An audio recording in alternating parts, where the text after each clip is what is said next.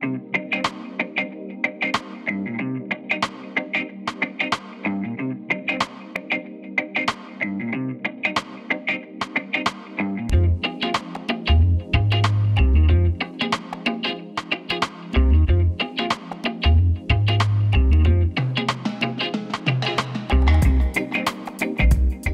my point of view, I think that it comes from the political question, which is essentially the question of being a part of the body politic. And being a part meaning the way the Constitution wants them to be part of it, the Constitution guaranteeing the rights and the other arrangements for autonomy. So they want to be true participants in the constitutional dispensation. I see it in that way. Let me also explain what it is not. It is certainly not, for instance, an economic demand. It's not a demand for improving the economic conditions of a region, because some of the regions where, for example, these aspirations of independence are raised certainly are not backward regions. In terms of public outlay, for example, the per capita public outlay is the highest in the Northeast, where you have a spate of these demands. On the other hand, in terms of HDI performance, some of these states, wherever these movements for independence are organized, certainly are very well ranked in terms of HDI performance. So you can't say that economic underdevelopment is the cause which actually pushes people for these independentist movements. It's not true.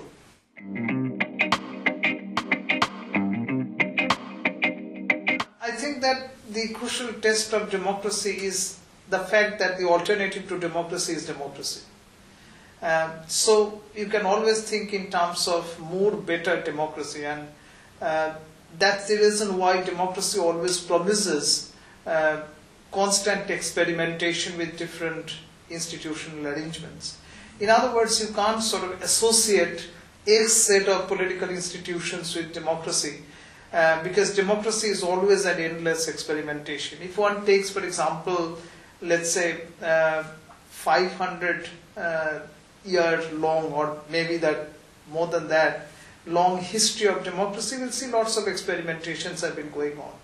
Probably we are on the doorstep of another transition. I would describe it as democratic transition, where probably democracies have also to learn how to better themselves in terms of these independentist aspirations, which are taking place not just in India, all across the globe.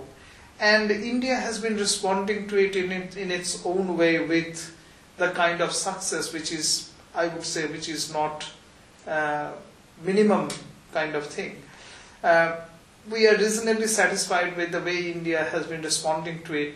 But like I said, that democracy always pushes you to do experimentation from one to the other constantly.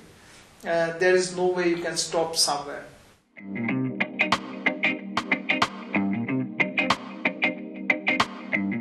I think all these movements that we are talking about have to be explained in terms of less of democracy rather than democracy per se. In other words, what I mean to say is this, that these aspirations are certainly democratic aspirations, and they need to be accommodated democratically. That these aspirations are articulated at any particular point of time means that democracies have been inadequate. I'm not saying that there was absence of democracy. What I'm saying is that there was always scope for improving democracy.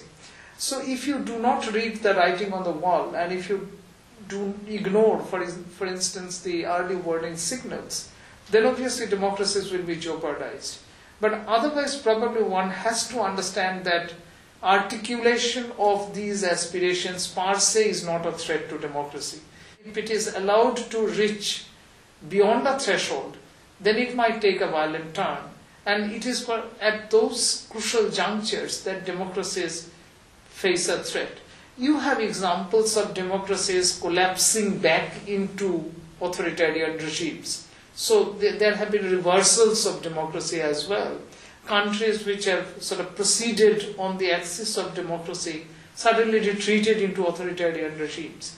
You have, for example, prolonged civil war, which is a condition which pushes certain democracies back into authoritarian regimes. So, you know that there is no scope for being satisfied with a particular state of democracy. One has always to be self-critical. And like I said, that the sooner we understand it, the better for democracy.